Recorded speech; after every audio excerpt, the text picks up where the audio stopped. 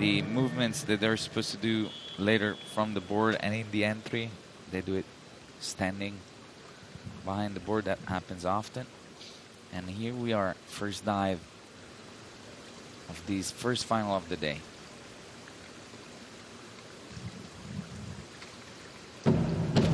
Beautiful dive.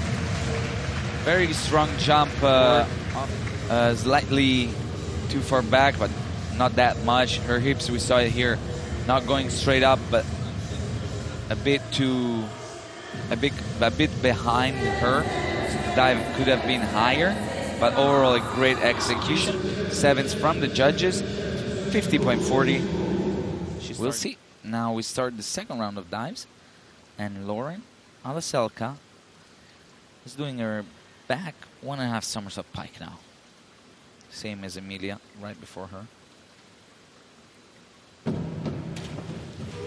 Nice. It is once again not close enough to get 8s and 7.5s for sure.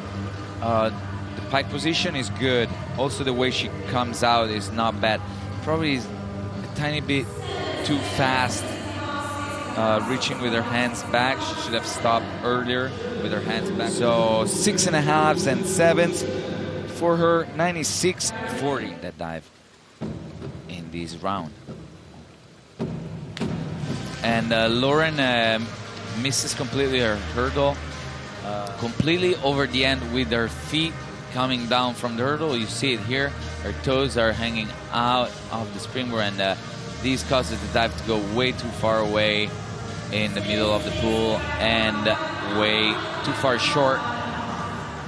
Below average in this final. 5.5s for her. And we start again the fourth round of dives. Reverse 1.5 somersault, 1.5 twist for Lauren HALLASELKA. Nice, and I gotta say, it seemed that throughout the day, Lauren has been struggling with all her hurdles. Very quick getting that twist, didn't go very high in the air. It is still a good dive. Divers. Checking the list of the divers, the last 5 divers diving that are also the top 5, Michelle and Grace, just on a degree of difficulty stance from that point of view, because the others have the inward 1.5 somersault pike,